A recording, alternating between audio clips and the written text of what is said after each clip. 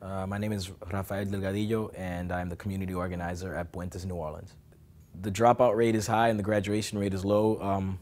It's systemic. It's really rooted in the failings of this system in the past and how we've failed to fix it in the present.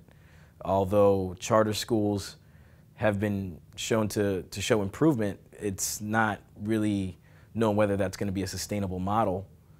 And it's really hard to get parents involved because the system is so complicated. You've got kids going to school in neighborhoods across town. So there's it's hard for parents to get involved and hold the schools accountable, or an inability of these schools to really meet the needs of the students that we have here, especially post-Katrina, but it's still relative today. It's been a challenge even before the storm. So it's for me, I think the solution is going to have to involve a lot of community involvement to really fix the problem.